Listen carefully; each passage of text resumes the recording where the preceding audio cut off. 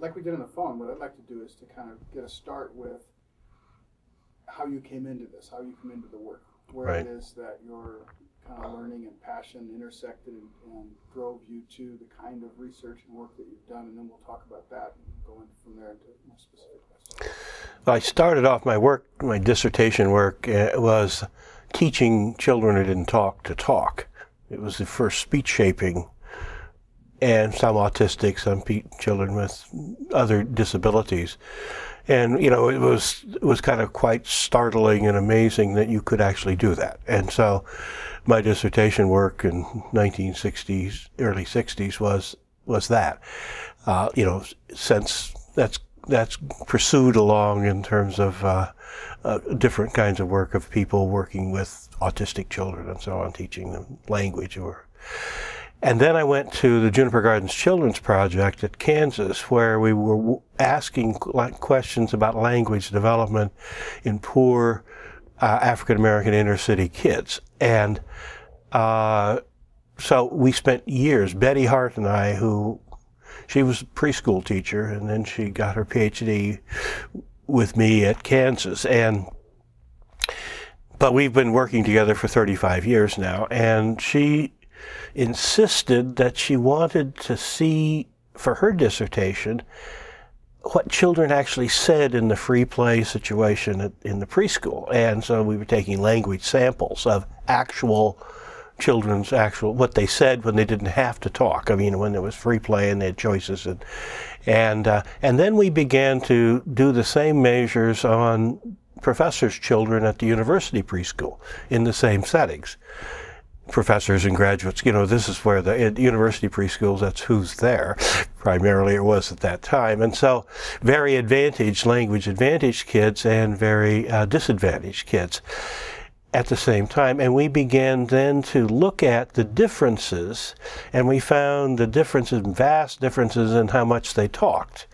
And we found then we developed procedures, incidental teaching procedures, to increase the spontaneous speech and the child initiations in the inner city preschool.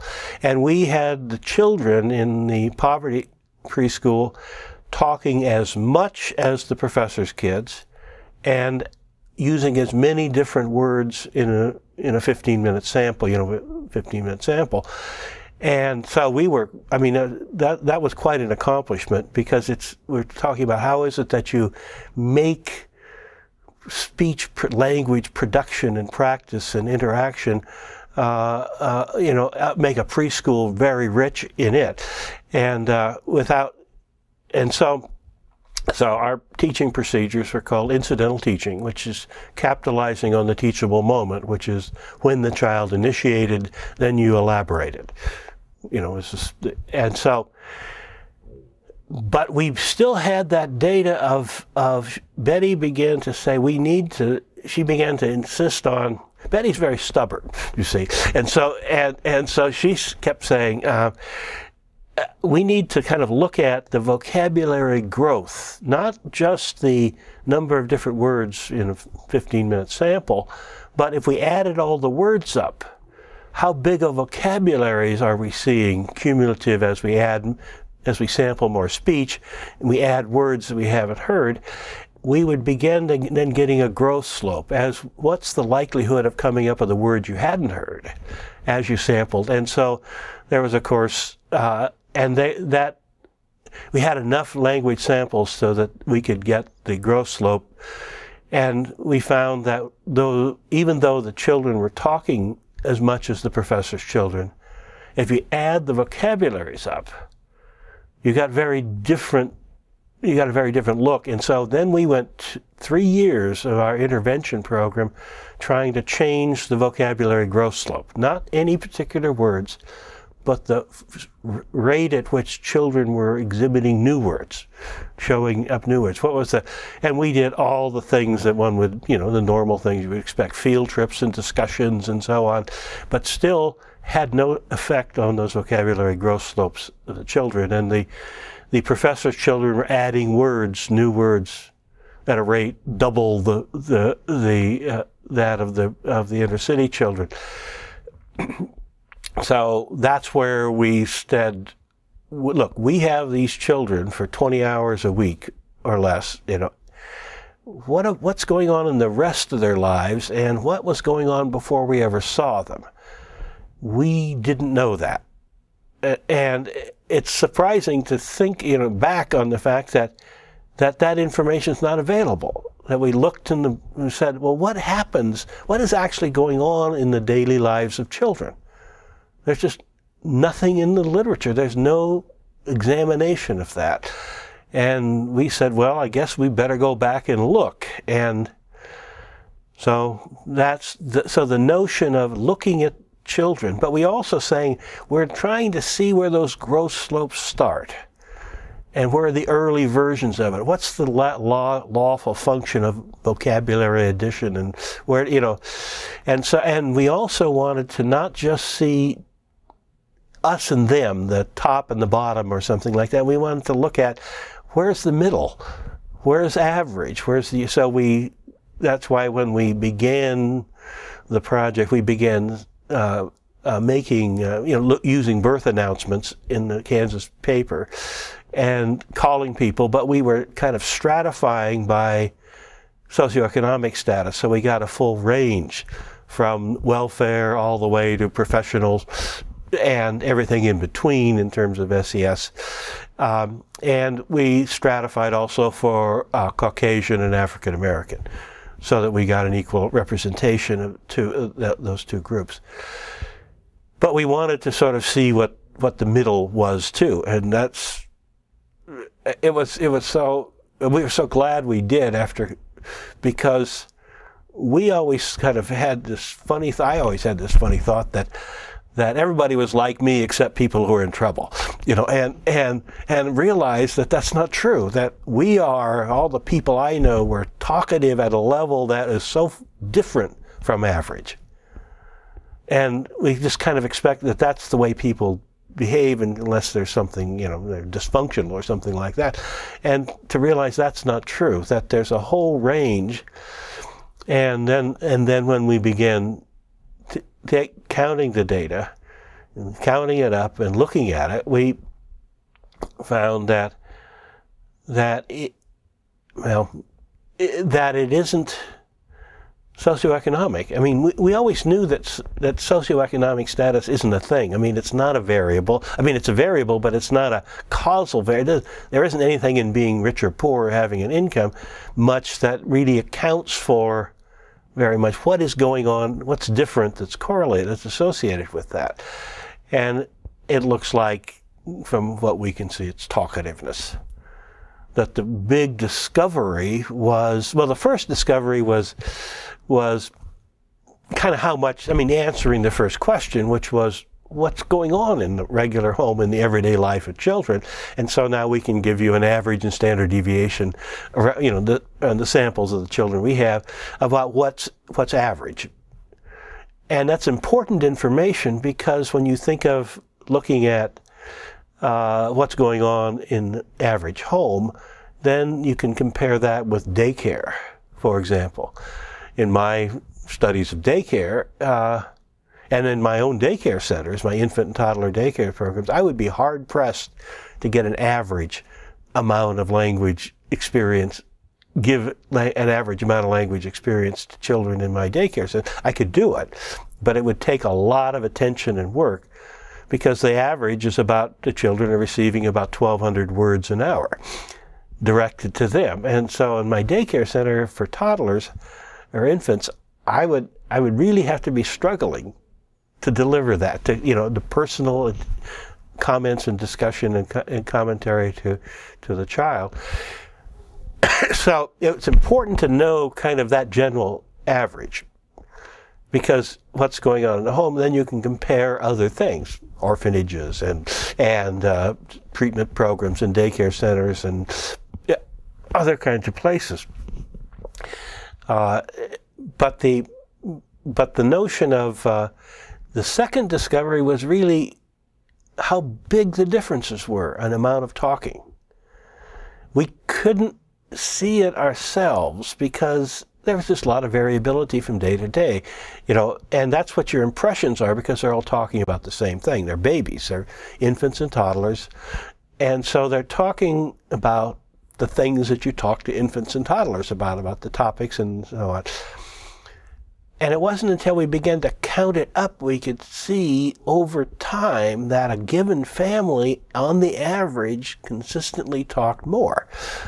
And another family consistently talked very little, even though there was variability in each one. And it's that kind of, you know, as we need a microscope to see things very small, and we need a telescope to see things very far away, we kind of need a time scope, and that's one of the issues of taking data, this kind of repeated samples, so that you can see things that are beyond your kind of the scope of your impressions, you know, so that you can kind of count them up and add them up.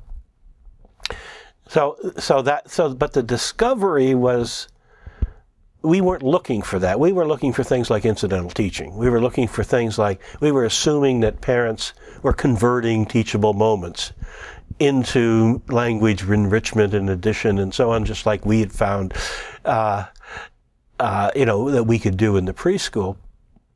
And the thing that just, as we began to analyze the data, the thing that just overwhelmed us was the differences in amount that were so great that everything else was kind of left behind. That the differences in amount of talking between families was so large, the average amount that the child said. The other thing is that parents talked a lot to their babies, talked a lot to their toddlers. And parents who talked very little to their babies talked very little to their toddlers. That the amount of talking was not, didn't have much to do with the child side of the dance, that it was something about the family culture, microculture, that went on from the very beginning. So a talkative mother with a 7-month-old baby was a talkative mother with a 36-month-old toddler. And the same with a very taciturn mother who talked very little with a 7-month-old baby was a very taciturn mother with a toddler. Now, so that was our first kind of peer review. We had to, you know, there's an obligation in science to sort of say, we got to submit this for, you know, for peer review, and so the first article was to look at was reporting on the consistency from early to late in amount of talking, and then we went ahead with the book because there was so much information we had to put together. You can't just do it in individual articles, but the big news is really the big discovery, and I call it a discovery because we didn't know it was there, and we weren't particularly looking for it. We were looking for other things, and found this, and so our first book, it was such a shock and it was so startling to us that we decided to focus on it in the first book, writing up the report of the research, and and we titled the book "Meaningful Differences in the Everyday Experience of Young American Children," and it was young children, you know, and we, by the way, you have to remember that we left. If you think about that, the children we looked at aren't children aren't abused, aren't neglected. These are healthy families who are confident enough to let you come in and watch their children in the family setting and so on. So the information we have leaves out a whole lot of children we're very worried about. You know, children of neglect and abuse, and like fit the same spectrum and distribute across the same spectrum, right, with respect to language exposure. Mm-hmm. We think so, but we assume that those kids probably get less. Yeah, more. You want to take a yeah. of water? Yeah, that's right. Yeah. So,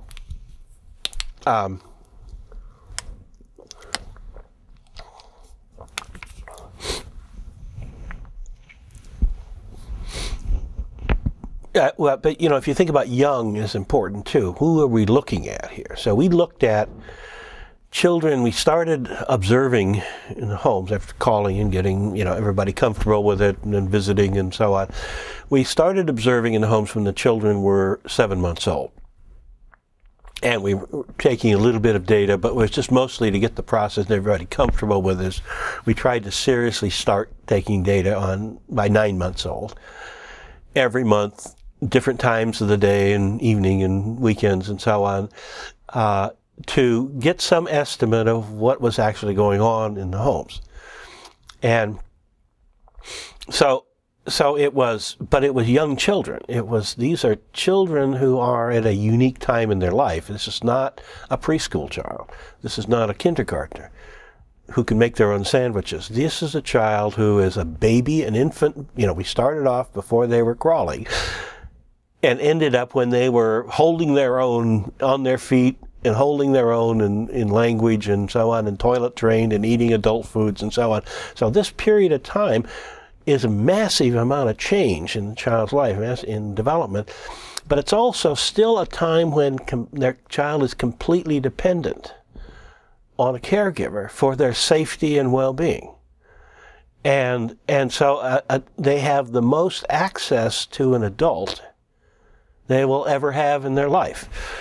You know, during this time. They have to, because in our species the children would not live unless they are being protected and watched over and taken care of and cared for by an adult in our species. So that's a unique time in our kind of life of a human child, when they have the most opportunities they're ever going to have for interaction and dancing and communication and interchange with another person.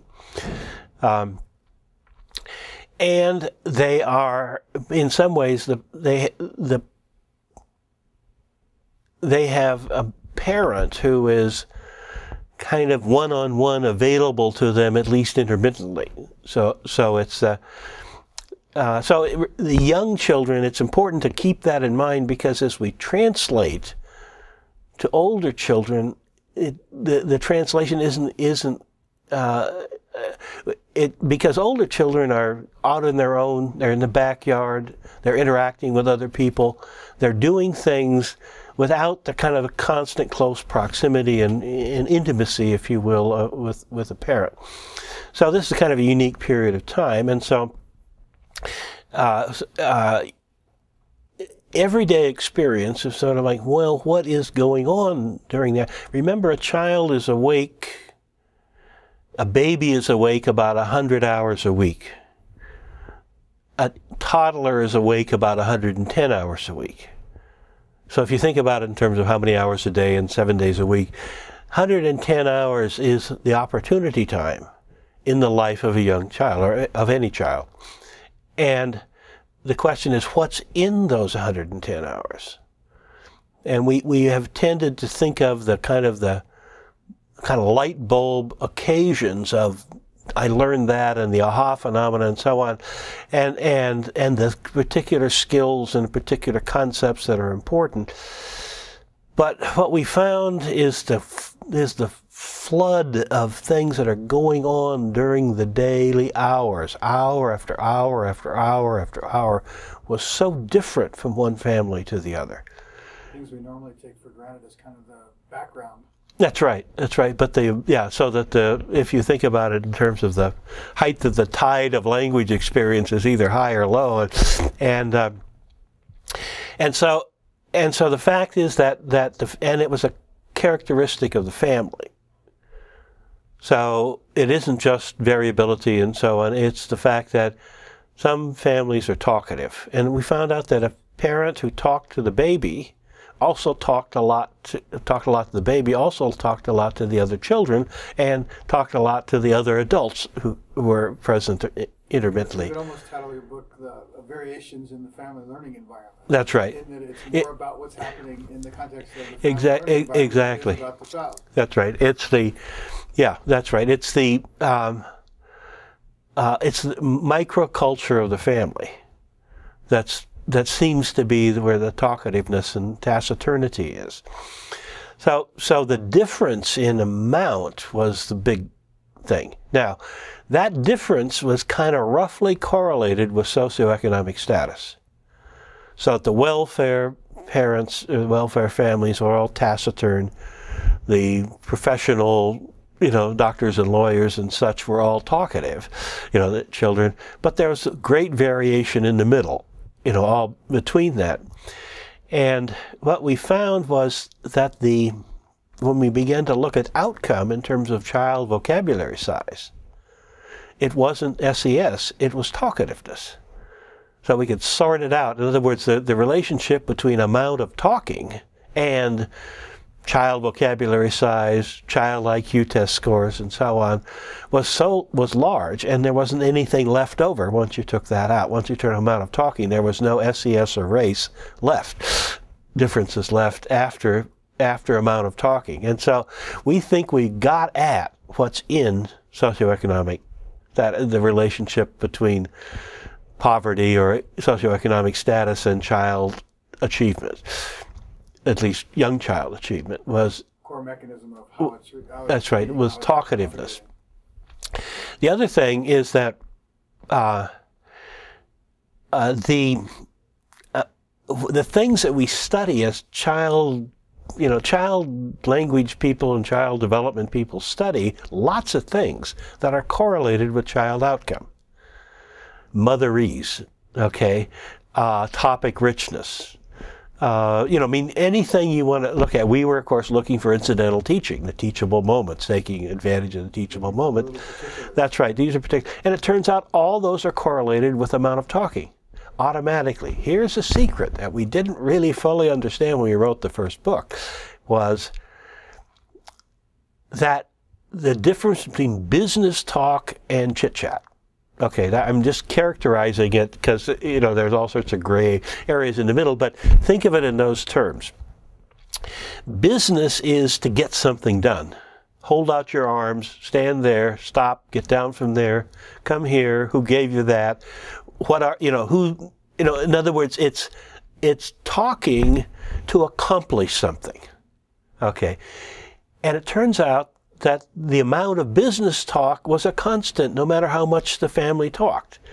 In other words, if they talked a little, there was a certain amount, that same amount of, if they talked a lot, there was only that same, they didn't do more business talk when they talked more. The topics were different. It was about something else. So that if the parents only talked a little, it was all business talk. If they talked more, they didn't talk more business talk, they talked more chit-chat and gossip and commentary and so on, where all the richness that we study is there automatically.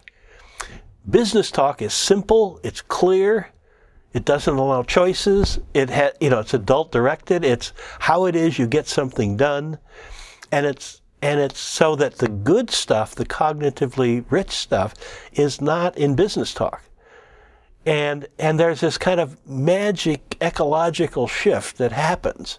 And it's true even with very quiet, taciturn families, that when they're talkative, their language is richer. You see, all these good stuff are more likely to come there. So it's true with everybody.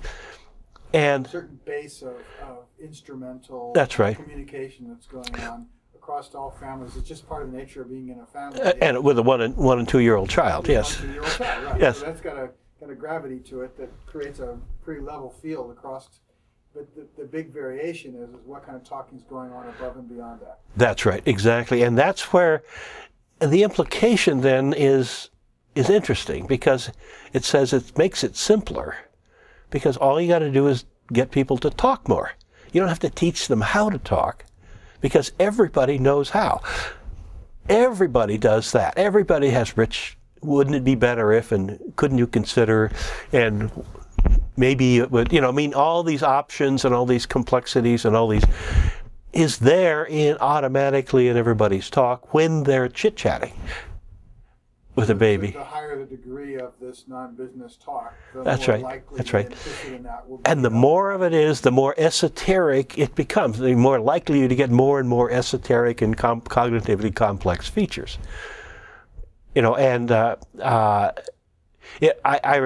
had a discussion about theory of mind, and the person who said there's evidence that says that children develop a theory of mind earlier if their parents use a lot of psychological terms and a lot of terms that relate to it, that they develop the theory of mind in terms of being able to look at things from another person's perspective early. And I said, but you're going to find, if you can get a reliable measure of those psychological terms, that they're going to be automatically a part of extra talk, that the more the parent talks, the more of those, so that that relationship, like all the others, are going to be about amount of talking. In your research, did you have attributes for differentiating the kinds of words or the kind of amplitude or level of engagement, as opposed to language that's directed peripheral to them? I mean, did you make those kind of distinctions? Yes, we have a lot of data in a lot of ways of doing that, but by and large, what we decided to look at was words addressed to the child. Okay, rather than, we have data, we have all the information. Rather than words whizzing by in the No, but we have that too. Sure. We have what's said in the kid's present. But we decided to focus on probably the more meaty part, which is the words addressed to the child. But by and large, we didn't go back and look at the other part, because what we saw was it's so correlated with amount of talking.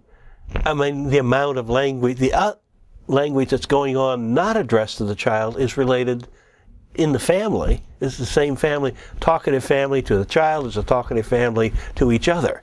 And so we didn't go back and say, well, we now need to subcategorize the more remote, the language that's passing without it being a part of the dance with the child. And because that's important, I'm sure, but it's so related to... Yeah, it's clearly that which the child is effectively interested in and engaged Yeah. in, because they're being addressed to them. Yeah. It's going to have a much more powerful, rich impact and effect. Right. Yes, but it was the inability to sort that out, probably, in terms of its. We couldn't probably find another. The relationship would be the same, and if we just looked at the words addressed to each other in the child's presence, in terms of the amount of talking, and the amount of words would be the thing. The other thing that we found was when we look at the child begins to talk, use words, and there are a couple of kind of interesting markers that people didn't have a good handle on, but that at 19 months on the average, half of the child's utterances have a word in them. That's the time in which words have hit that particular point where half of them have half utterances, or all turns that the child takes has a word in it. And at 28 months on the average, the child is talking as much as their parents.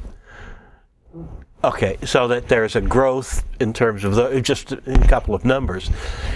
But thinking about the way we look at the child vocabulary growth, we're looking at a growth curve, and so we used not just amount of words at any particular vocabulary.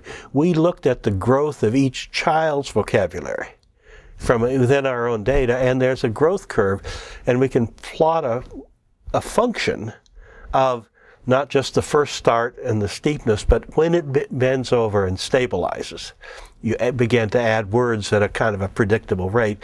That's a particular number we used for language growth, vocabulary growth. It's the slope at which it's growing. But when the amount of talking grows also, just the amount of talking grows in terms of words used, and bends over when it hits the amount of talking in the family. That's fascinating. Yeah. So the child's expressive language experience is linked then closely, intrinsically, to the receptive language experience. The talkative family, the child ends up being talkative. The taciturn family, the child ends up being taciturn. Not because the child is counting, but because of what they're talking about. The child in a taciturn family is only talking about business. It's only when things need to get done, and it's the family cultural interface about the kind of exchange that's right. that they've become enculturated to. That's right. This brings up something really fascinating to me that we didn't touch on the phone conversation, which was this slope that you just described of coming into vocabulary, becoming a talker. That's right. There was a point, you mentioned 28 months, whatever it is. But was there a correlation between the, there is. Where was this, there was a threshold that you're describing of when children came up to a point where they matched up with their parents and they started to take on that kind of language behavior. Right. Where was that? What was the range that was happening? The average is 28 months is when the amount of child utterances and the amount of parent utterances intersected in terms of per hour. And you could see a correspondence between the amount of language exposure they had up to 28 months and the kind of behavior. That's right. But no, but it was the height, how much they were talking, hit that level and then leveled off. As soon as it hit the level that the parents had been talking to them. I mean, all of our measures, the parents talk a certain amount. The child's amount of word use talk would grow and then level off at whatever the amount that's going on in the family. I mean, this is happening around 28 months. That's right, a taciturn family. Yeah, that's right. About on the average, 28 months is when they hit the level of talk that was common to their. Synced up with the family. That's right. Language system. And at that point, but that was the second. At that point, then their growth stopped. They leveled off in terms of the amount of word. This is incredibly important. Because and what you end up with, see, this is what you end up with is a taciturn child from a taciturn family. Now, when they have, see, and it's not just because it's kind of the issue of don't talk, they don't have any commentary and gossip and chit-chat and pointing out and adding words on top of things, in life. And so when they have children, they're going to be taciturn parents. You see, it's that notion of talkativeness and taciturnity is a kind of a family microculture that's passed along from one generation to the next. It learned by one generation from the That's next, right. In terms of the kind of infrastructure. What are you doing with language? What are you doing with language? It's the notion of if it's business. I mean, the business language is something that it's a guy kind of a concept. As a human beings, we use language to gang up on our enemies or to collaborate and get something else done, and it's business. It's how we coordinate our activities to some end. Women's perspective, I don't want to overly characterize this, but it's the perspective of a mother is dancing. Language is just chit-chat and fun. It isn't about something else, it's about itself. And so the best characterization of the extra language is not about something else, but dancing. In and of itself, it's the reinforcer, if you will. It's the object and the point of it all. And that's what seems to be what the extra language is it's stay and play. It's continuing the dance. It's taking extra turns. Not about getting something done. And that's conversation. It's not about getting something done. And I keep I'm so startled with that because I was startled by that. My idea of language was always the kind of the guy thing of it's business, it's getting things done, it's coordinating and so on. But now I look at, for example, in the airports and listen to cell phone conversations, which is supposed to be business, and it's chit-chat. Most of it is, there's very little business, and there's a whole lot of commentary about the weather and about other things and about so on, and chit-chat. It's not about getting anything done. It's kind of strengthening, it's grooming, sort of social network, strengthening social relationship. And that's what's so, I think, conceptually important is that the cognitive important things are ride on that carrier wave. of social grooming, of social dance, of social exchanges. And so if you have a taciturn mother, it's not that she's dancing without words. She's not dancing. With our species, we never saw somebody dealing with a baby a lot without using words. They always use words in interchange. It's the surface of. That's right. And so what we're looking at is taciturnity is really kind of not dancing very much. And somehow I think I'm excited about it, because if we begin to wrestle with it that way, we don't keep misdirecting our parenting programs into, well, you have to have this and you have to do that and you have to, be more positive, and you say, well, automatically if you talk more, you will be positive. I mean, that's the notion of, that's where all the affirmations and so on are, is in the extra stuff. Turn up the exchange. That's right. The bath, and the rest of the things go with it. Yeah, that's right. But not the prohibitions, not the business, not the stop that and get down from there, and not the stuff that feels bad. Together in that's right. Yeah. Business doesn't feel good. I mean, business is, you're kind of like, do it, or you got to, there's something efficiency, or parent to child, do it, hold out your arms, come here, stand there. I want to come back to that. That's yeah. one of the most powerful points. I'd heard of a lot of your work, and people had pointed, Bonnie, who you'll meet later, really thumped me here at NCFL to seek you out. And so I'd heard about the language correspondence issues of your work everywhere we traveled, in a way. Mm-hmm.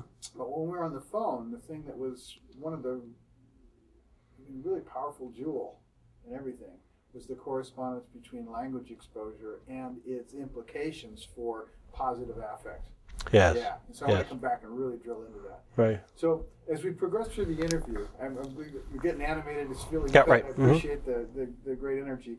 I want to give you a chance to make sure that kind of at a narrative level, you've covered what you think is important. And then I want to drill in tight questions and get kind of bite-level answers that I can use for different parts of what we're doing. So back on the track that we were on about the more general narrative side of this, telling the story of how this unfolded. Right. Is there a place in there that you'd like to pick up, or would you like to transition? Yeah, right. There are a couple things, because there's one thing that it just, the book came out in 1995, so 10 years it's been out. And people are beginning to use it, and everybody's turning to it and commenting on it and using it as kind of background, but nobody's ever doing more of it.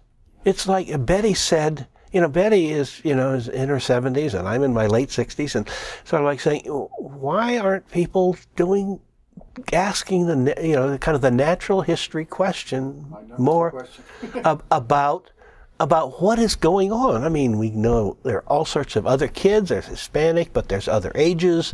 The question about how do youths spend their lives, their time? What is the kind of the nature of the experience that goes on in the 110 waking hours of other of people? And now it's 10 years. Actually, closer to 20 years later, in terms of from when we started taking the data, and it hasn't been nobody. And I know one of the reasons is that because it's so hard. Every hour of observation, home, tape recording and making notes about who said what to whom, so you got all the adjacency and every hour of observation took 7 hours of transcription time.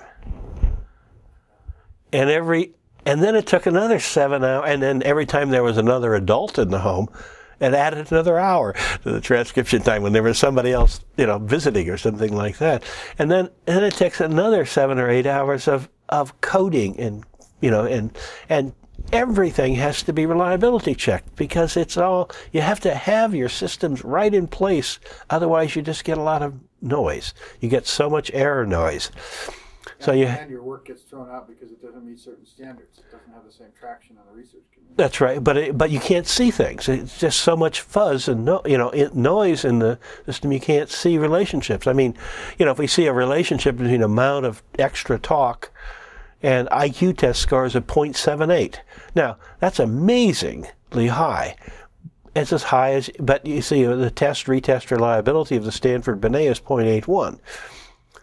And but our data was, high 90s. Anytime you wanted to look at anything, it was 90.95, 0.96 in terms of inter-observer agreements or split half reliabilities, odd months and even months.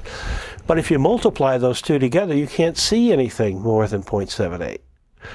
You see, what I'm saying is that the more noise you have in the system, the weaker your relationships that you can see are. And so Betty's insistence, he said, if we're going to do all this work, we're going to make it good. And it's kind of like just agonizing over keeping on top of checking and cross-checking, building computer programs for coding and so on that were expert systems and would suggest and then you would change. In other words, to give structure that reduced the error variance. And so you can understand why people don't do it, because but it's a shame. I mean, it's a shame that we don't ask this question about anything we do about kids and people and so on, and say, how is their lives full? I mean, what is their lives full of? You can ask that question cheaper than we asked it, because you don't have to, we measured everything. We counted everything. You can do, codes. There's potentially a lot more to mine in the data that you got. Oh yeah, that's right. But it's the question, the natural history question, that we've been trying to operate understanding things without having any natural history, without actually asking the question, what do people actually do? What goes on in people's lives? So it's amazed me. I mean, we've talked to people like sociologists or economists, and some of them don't know you by name or know your work by name, but they know the basic gist of the work. It's spread to, like I said, a Nobel Prize economist, a sociologist, Russ Whitehurst at the IES, Lyon at the NICHD. It's just become part of the background that everybody's referring to this. That's right. But there's not a lot of not a lot of translation into practice yet in terms of trying to take advantage of what's been learned here, and not a lot of replication, despite the attribution of its importance. So it's a great mystery to me. Yeah. Well, as I said, it's a mystery to me. I mean, it's not a mystery because it's so hard. But, sort of like, and very few people have, Betty and I have been partners, and we do good partnership arrangements. And, she has certain things that I don't have, which is detail and persistence. and I have this, and so the two of us have worked together so long, but it's that having somebody who is willing to put in the time and to take this kind of data. Now, other fields, I don't know, other places, there used to be this long tradition of natural history and biology where people would count things and sort things out and so on, and spend lots of time and loving attention on it, but we don't in terms of child, human activities and so on. And that's that's a subtext, but it's one that worries me a great deal. It worries me because Betty said it may never ever be done again. And I was like, surely not, Betty, no. But then I think about it, and I said she might be right. That would be a shame, but it's. After the interview, I'd like to talk with you about the mechanics of that a little bit more, because it seems to me that there may be things that have happened in the intervening time that could make some of the collection and some of the processing. Yeah, I've seen some hints that say, gee, if you start this, maybe. But it's like, the National Institute. Why Russ Whitehurst? I know him. He knows the work and. Why aren't they saying, gee, maybe we should do that some more?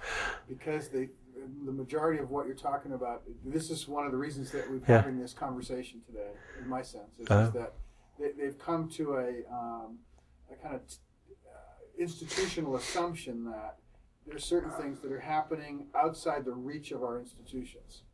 Right? The things that are going on at home are outside the reach of our institutions. Right, yeah. So we're going to focus on how to improve what our institutions are doing. Right. And that's very short-sighted. We got to change that. And you're some of the most powerful ammunition, argumentation for why we ought to change that. Right. But the Russ and Reed and the people that are on the institutional side, I mean, I've talked to them. They're pretty much like, look, parents, we're not going to concern ourselves. We're going to concern ourselves with what the institution can do. That's right. But they don't understand how much institutional effort is going into compensating for variations that are happening before, right, that we could do something about much more efficiently if we just gave that the right attention. Right. Yeah, when I talk to teachers quite a bit, and I always say, well, this is younger than your kids, but you need to be an advocate for children in your community, and the message of parenting and home and even if you're not doing it, you're an advocate for children in your community, and what you need to do is to be promoting parent assistance, parent training, and so on.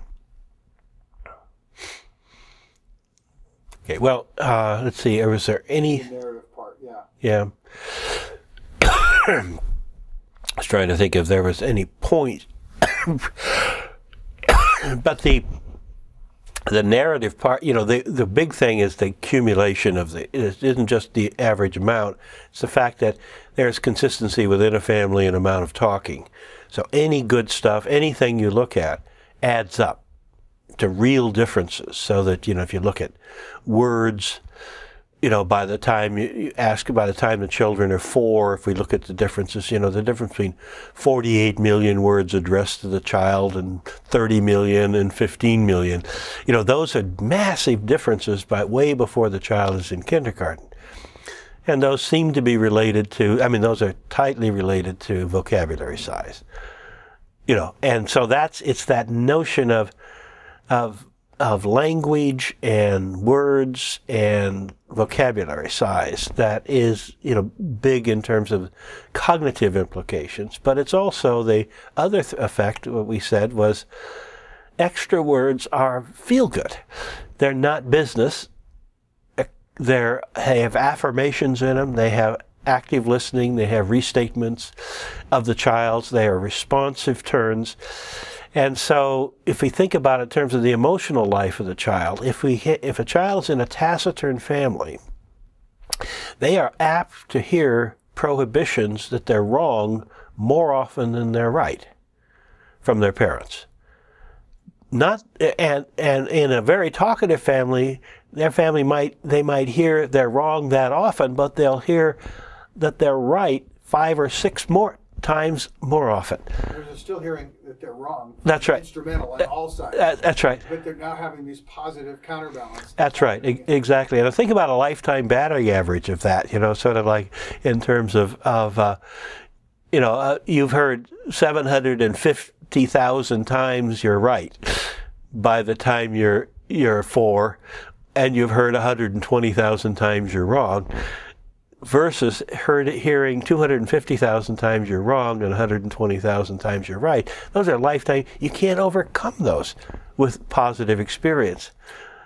Yeah, and it's not just the, I would think it's not just the conclusion right, wrong, but it's the amount of time dwelling in a positive, affective, engaged space versus a negative engaged space. That's right. All of the variations that are going on inside of that, and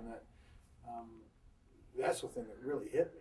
Right. Probably the most powerful thing was what is the implications for this variation in language exposure to the threshold of self-esteem, of self-positivity in the development of children.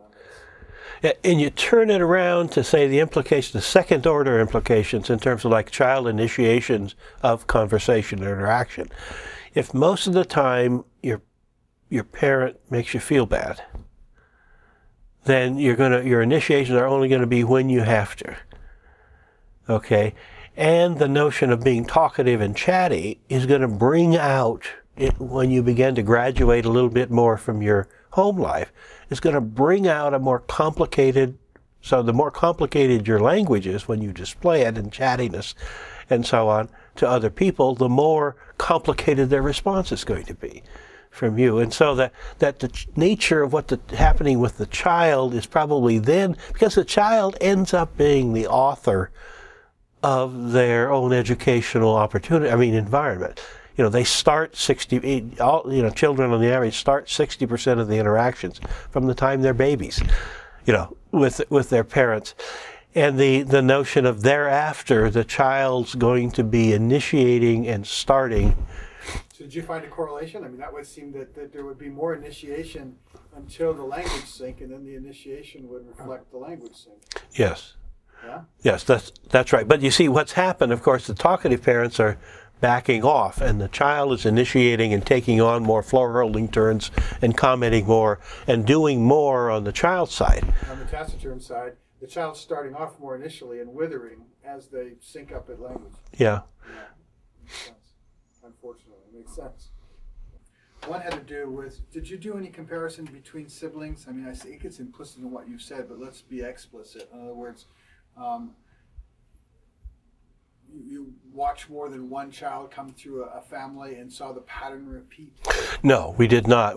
But we saw, of course, older children, and occasionally the child we were watching being dethroned as a new baby came along. Right. But we were targeting that one baby. But the siblings are what we found, because since we were recording everything that was said in the baby's presence. So we were also recording things between parent and other siblings and parent and so on. And but that was the overall conclusion where we didn't pursue, of all the thousands of data analysis things, we didn't pursue that because that was so tightly correlated, the amount of talking there was so tightly correlated with the amount of talking of mother to child. Mother to baby, so the target baby. So, as I said, it seemed to be a characteristic of the family. Good, yeah, that's what I meant by implicit. Yeah, that's what my sense of it was. So the other thing had to do with vocabulary. You were talking about you're counting words. Are you also counting the differences in words? How many different we would construct the vocabulary as the data came in for the child, adding new words into that child's cumulative dictionary. Okay. And it was the growth of that dictionary that we were tracking in terms of the vocabulary growth. And so did you do any differentiations between, weighting differences between new words in the vocabulary growth and just words that they were already automatic and familiar with? Oh yeah, because what we would do is, well, let's see. I'm just trying to respond to that in the right way. We would collect. Let's see. We were interested in ending up with several categories. What is the language use, and that's the amount of talkativeness, number of contentive words per hour, and then vocabulary growth, which is the slope at which new words were being added. And so it's a very esoteric measure because it doesn't tell you, it breaks it free from how much it is. It's the slope at which new words are coming into play that we have not seen before. After the first growth, when you got a kind of a steady state asymptote, non-zero asymptote, what is the slope of that asymptote? So it's a very sophisticated way of looking at vocabulary growth. And you've got the data showing the exposure to new vocabulary from the 7th-month-old to the 28th-month-old, and the slope of takeoff in using new vocabulary. You're making a relationship at a molecular level that we didn't make, which is, we could, but because the data's there, but we were looking at not the particular words, not any particular words, but the rate at which new words were coming into. So think about it in terms of the difference between a skill test and G. Mm-hmm. In other words, what is the size of everything? What's the size of everything and anything that's there? And so the growth of any word, so that how often do we see a word we haven't heard before as we accumulate it up, there's a lawfulness about that. There's a sampling, issue, but then in a sense there's stability. And we had a person who's a statistician expert in growth curves, and we call it a Thyssen-C, and he's named David Thyssen. He's at North Carolina now, but he in a sense used our data, helped us use our data and constructed the different 3-point equations for each curve, having to do with onset, having to do with maximum growth, and having to do with stability, at the end. So there's a kind of a slightly S-shaped curve. And it's that last one that we ended up using as our primary measure. And it's, of course, correlated with IQ 0.9 something or other. I mean, it's, and the amazing thing is that after all that work, it's correlated with the last 3 months, 34, 35, and 36 month samples at that ages, our samples, the number of contentive words the child used per hour across those 3 months was correlated 0.92 with this elegant, esoteric analysis of slope, of vocabulary growth slope. When you have a correlation of 0.92, you're measuring the same thing. I mean, it's like, wow, that means you can get a quick estimate of the child's vocabulary growth slope by another measure that's easier to get. Once you got that pattern line. That's right. Once you figured it all out, now you can go back and say, you test it, you beat it out to whatever you got to do to have it as a reliable. Yeah. Has there been anybody that's argued with this and said, wait a minute, this just doesn't make sense, this doesn't work, this is incredible? Is there been anybody that stood up and pounded at this and been critical? Or no, the people who first blush response is usually you only have 42 kids. I mean, what kind of a sample is that? And the notion of saying, well, you can say, well, God, think how hard it is to get 42 kids. We got 28,000 pages a day, sort of like, but it really is, we've got enough. We've got enough kids that are represented across a range of kids, and then you can talk about where you're at and what it's related to, with some assumption that, in a sense, those relationships are going to hold. There's enough of it. There's test-retest reliabilities. There's, in terms of we got enough data to say we now have good look at those 42 kids in terms of, and the best estimate anybody's had of what goes on in their homes. Excellent. Yeah. Okay, so let's go to the correlations, Okay. particularly first of all, the difference in language exposure, just graphic, Okay. across the spectrum. If you just want to just do overall amount of words, it's like, the 0.6 or something like that to the child's vocabulary size at the end, okay, measured our way. Okay, if you want to look at it a little more subtly in terms of business talk versus non-business talk, since there's some variability. Okay, non-business talk, which means all the extra stuff, and of different categories that are related to the relationship between what we saw parents doing of non-business talk when the children are 1 and 2 years old, okay, correlates 0.78 with their Stanford Binet IQ test scores at age 3, 36.78. Okay, we have to kind of remember. Then we eliminate the relationship of the welfare, the us and them. We eliminate the professional, doctors and lawyers and such, and we eliminate the welfare, and we just get middle America, white collar and blue collar, jobs and so on, and working class. Say, okay, what's the relationship between the extra talk and the child's IQ scores for just that middle America? 0.77. Okay, we follow the kids into the 3rd grade. Okay, 9 years old. Of course, that's an important moment in child language because that's when the curriculum shifts to reading. Okay. And we're given the Peabody picture vocabulary test. the relationship between what we saw, the extra talk of the parents, and they're 1 and 2 years old. Presumably, it's a measure also of the family culture of talkativeness. Okay. And the Peabody Picture Vocabulary Test at age 9 is 0.77.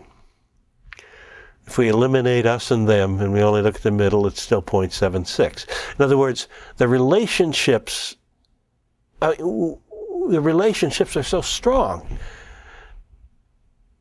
you know, in terms of outcome. And that's the other discovery, how strong the talkativeness, especially when you you cut out the business talk, the chit chat, the commentaries, with child intellectual outcome is, you know, as strong as the data will, the measures will allow. No, I just need to come out. Okay.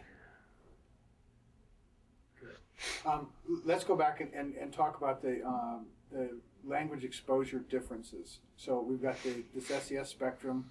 We've got children across the spectrum. We're measuring the amount of words that they're experiencing across this span. I want something quick on this that. Okay, if you looked at the words addressed to the child, you know, the differences in, say, the range of differences of, you know, kind of a taciturn family is about, you would be 500 words an hour addressed to the child. The lowest was 150 words, but, you know, sort of down into, that's a low range, you know, in that area. The average is around 1,200 words an hour after hour addressed to the child. The profession, people who make their money with their mouth, they're living with their mouth, are you know, doctors and lawyers and people we know, are 2,200 words an hour. The highest is 3,600 words an hour. Can you imagine? 3,600 words an hour addressed to a child, hour after hour, all the waking hours of the child's life. I mean, those differences are just huge. And then you add them up. And you end up with, you know, differences in the neighborhood of like 50 million words. By the time the child's 4, you extrapolate them over the waking hours. 50 million words a child will have heard, or 25 million words on the average, or 30 million words on the average, or 15 or 12 or 13 million words. In other words, the differences by the time the child is 4 and into preschool, into kinds of, that we begin to pick up our seriousness about organized programs and so on for them, their language differences, experience differences are just so vast, you know, 50 million words versus, you know, 13 million words. That's how big the differences are already by then. Excellent. So now that corresponds to the IQ. That corresponds. That's to the best and the direct measures of the child's vocabulary. The direct, you know, set from our samples, we can accumulate, you know, the vocabulary growth slopes. Okay, back to affect. We touched on that. There's no equivalent to the vocabulary or Stanford-Binet test that's measuring self-esteem or emotional that you've got any correspondence with here. So what we've got is whatever we want to make out of that. Okay. All right, good. Which I still think is incredibly powerful. Okay, but remember the differences are huge, you know, there, and because we counted affirmations, you know, as sort of like classified affirmations as not only praise statements, you know, good, I like that, or something like that, but also active listening, restating what the child said, expanding on what the child said. In other words, it is the parent responding to the child affirmatively, saying, I heard you and I approve. Yeah, right. That's right. That's right. And then the prohibitions are no, don't, stop, wrong. You know, in other words, any indication that the child was needed to change or stop or do, you know, what they were doing.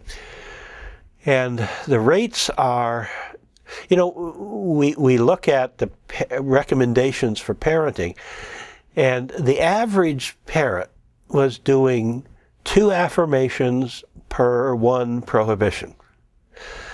And but but the people who talked a lot were doing 6 affirmations per 1 prohibition. And the people who didn't talk very much were doing a few more prohibitions than they were affirmations. So the child, what the child was hearing in terms of overall was, again,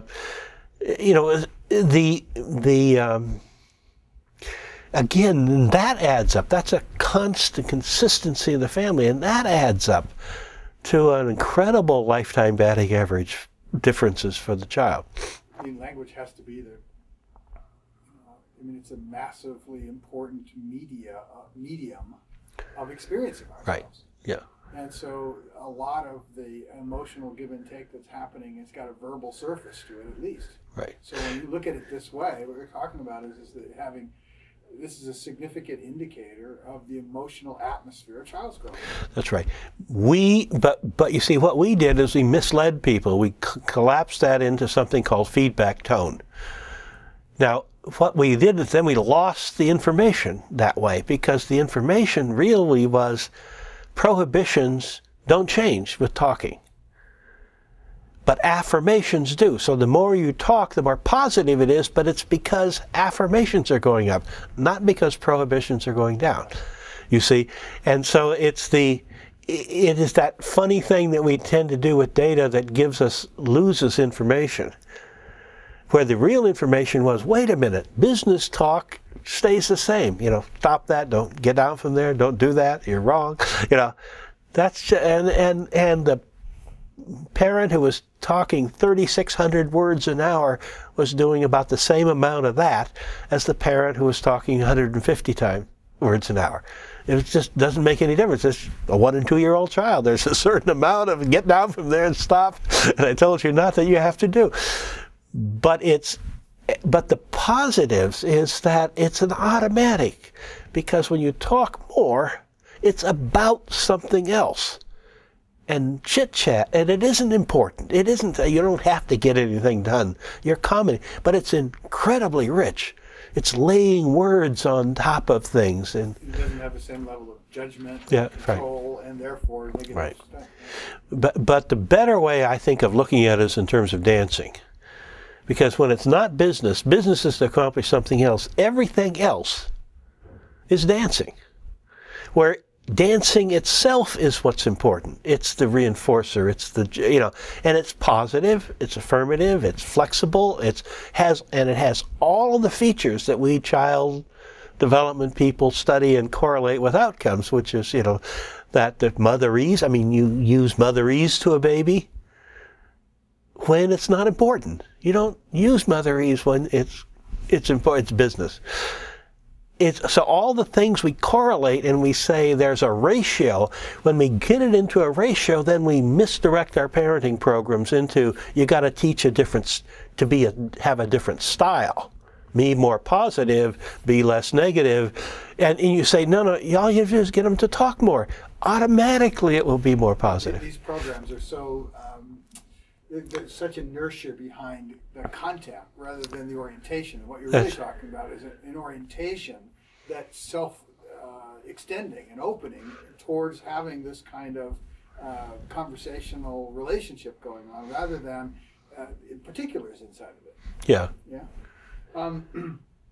Go back to the 28-month thing for a second. It seems to me that if you collapsed these different vectors of information and came down to this, what we're saying is that when that child hits that plateau at around 28 months, that's incredibly predictive of everything that's going to happen to them relative to absolutely. Vocabulary. Say that as powerfully as you feel comfortable with. Okay. It looks like there's something that happens when a child, their language stabilizes in terms of, and it's not just the amount, it's the topics. The child begins to talk about the things that they've been talked to about. So if it's only business, that's what they end up talking about. If it's about all this chit-chat and gossip and commentary and what-ifs and maybes and so on, that's what. It's conversation, the difference between conversation and just getting things done. And that's what the family microculture. So that a family who's taciturn and will, in a sense, end up with a child who's taciturn, but not just because they're counting words, but because that's what they're talking about. Simple. Only talk when it's important to talk. When you have something, you're trying to get something done. And that's what sends the stable. I mean, when you begin that, then you say, then you're sending that child into the world. What I want to hit here is the particular window, as most comfortable as you can be with that, of the 28 months, whatever window, whatever you want to say about that. That what we're saying is that children are coming up to a point, they're almost like they're a species evolving to adapt to the environment they're That's in. right. They get to a certain point where they threshold. That's right. They threshold when they hit about the level they've been talked to. Word utterances that the parents have been, if you count it simplest way, try to free the content by simply saying parent turns, utterances that have a word in them, word utterances, and the child's word utterances grow and then level off at the same point where they hit the amount per hour that their parents word utterances to them.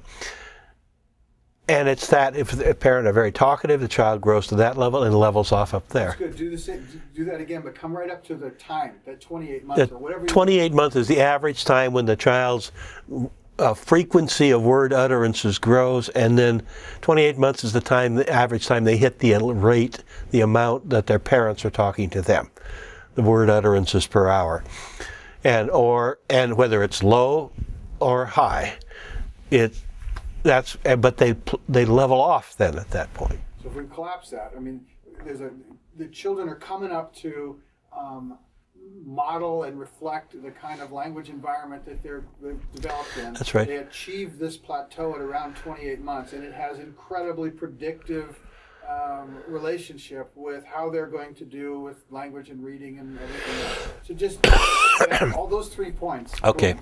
Well, the notion of the 3 things. We're dealing with a learning mechanism of observational learning in terms of picking up vocabulary. That's the only place it can come from what you hear. That's the only place it can come from. Okay. But it's not practice learning, it's observational learning. Okay. How many words in context have you heard? Gives you the experience background for, have a large vocabulary.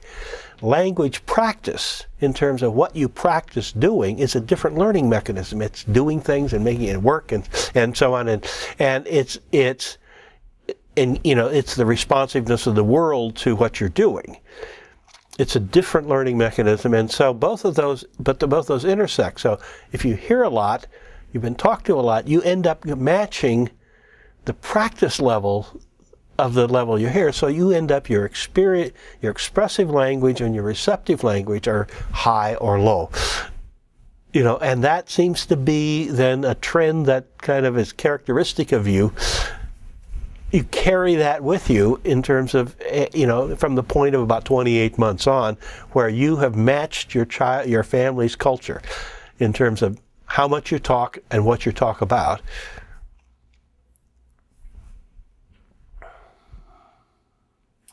So we've talked about the Stanford-Binet correspondence. We talked about the picture vocabulary correspondence. Which both have implications for reading, but you didn't do any tests that were specific to reading. They're buried in those two, and those two are predictable. Yeah. But what we're trying to do is try to make as powerful a statement as we can about the implication chaining that's going from this come up to 28 months, and that is got an incredible predictive effect on what's going on. I look at it that way too. The importance in terms of vocabulary items and reading and cracking the code and so on, that you need to, the oral, if you're familiar with the word, it's in your oral vocabulary and spoken and listening vocabulary, then the translation of these symbols into that word that you already know, that concept you already know, is probably, that's an important issue in terms of learning to read. But I think about it in terms of G intelligence, I think that the size of your vocabulary is G. I mean, it's what you call on, not any moment, but in a sense to everything. It's like what you've got to draw on. is the size of that vocabulary, and it cuts across all tasks, all situations, all circumstances. And I think that's the kind of I think we got at something that people have been finding in terms of the cross correlation between particular tasks and skills and so on. That, in a sense, the notion of how big is your vocabulary, how big is the toolbox you have to draw on. Keith Stennett puts it in exactly the same way. Vocabulary is the toolbox. Yes. Right, and that from a reading point of view, we know that the vocabulary thing's having 3 levels of impact. One, it's certainly the background that the code, like a player piano, is playing to evoke, so that you can recognize and understand the words that you're experiencing. It's also creating the sphere in which your nervous system, the neurons in your brain, are differentiating your ability to track with complex sound distinctions that map to vocabulary. Yes. The phonemic awareness, which is so much a part of. And it also connects to the more vocabulary that you use, and likelihood is that the greater the dimension of abstractness and the speed of processing. Mm-hmm. So there's all of these levels in which the vocabulary environment, the environment in terms of vocabulary that children are developing in, is exercising the brain in very fundamentally important ways. And that's why I think there's such a strong footprint correlation across these different spectrums that you're discussing. I'm not a neuroscientist, but I keep thinking about that 150 words an hour family and the 3,600 words an hour family, the two ends of the least talkative and most talkative. And think about that child's life. Now, it's going through 110 hours, waking hours a week. There are things to see, there are things to go on. But that 3,600 word has got words added on top of all that. So in a sense, what's going on, the complexity of just the input, that's going on in parallel with everything else that's going on. Now, the child from the 150 word doesn't have that complexity. They're just seeing what's happening, a little bit of dancing, a little bit of interaction. But there are so few words that are added on as stimulation, as association to what's going on. So there's a whole symbolic level, from that talkative of input that is not, and again, not thinking about the specific item, that thing and learning that particular skill and learning that word and that concept, but everything, but just this incredible overlay of 110 hours a week. The bath isn't about the molecule of water. That's right. Yes. Yeah, that's right. Exactly. The carrier wave is not the same as the content on the surface. That's right. Yeah. But it's what gives meaning to the content on the surface. Yes. Yeah. And the other part, though, is to remember that it's not intentional. The parents aren't intending to teach. I mean, that's what's so amazing. Nobody was sitting down and drilling their kid. Nobody was. If they tried it once, it didn't work. And it's sort of like, they didn't do it again. And we saw, occasionally, people were just talking and dancing. And the talkative ones were, in a sense, interchanging, and they weren't making anything complete. They wouldn't make the child repeat it. They weren't doing that. They were just dancing with the child. To the extent there's any intention, it's to not be prematurely terminating. That's right. Yeah. And that was what the rewards were for each other, reinforcers in the game. This is the problem. You can't translate this into scripted behaviors. That's right. You want to bring about an orientation shift, not the subscription to scripts. Right. It's that point that says, where do we start? When I go and talk to all sorts of parent home visiting programs and parent training programs and so on, what do we need?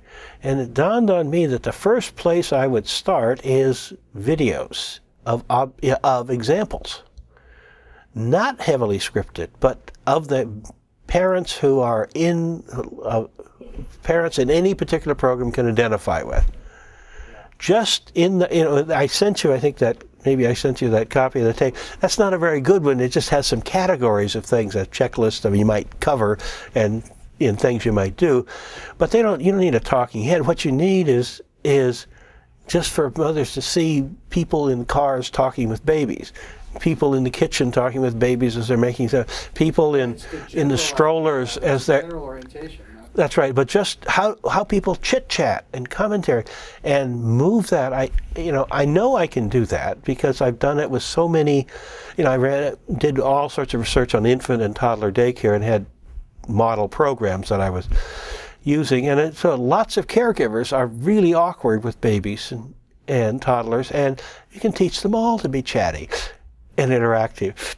You know, I mean, it's not, you know, it's not something that's kind of like just an ingrained personality trait. It's something that you learn. You can learn.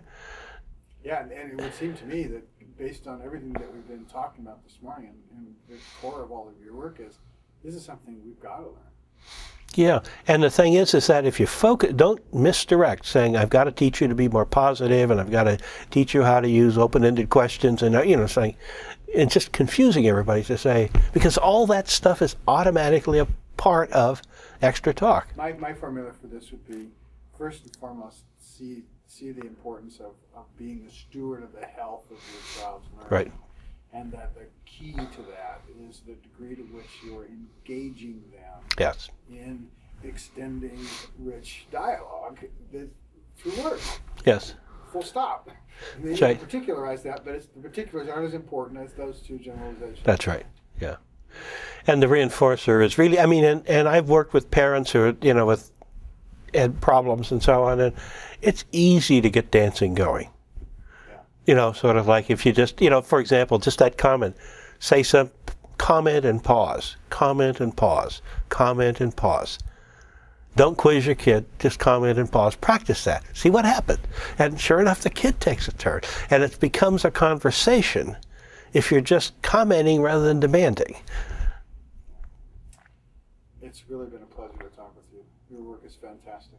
Well, thank you. What you're doing, and I hope that what we do will contribute to more and more people understanding, appreciating, and finding your work. Yeah. Well, I hope so too. But what you're doing is good. I mean, this is a great series. Thank you. Thank you. Okay. Is there anything else that we haven't spoke to before we kind of shut down and move on? Nope. I think we covered it pretty nicely. Yep. All right. Let me unhook you before you go any further.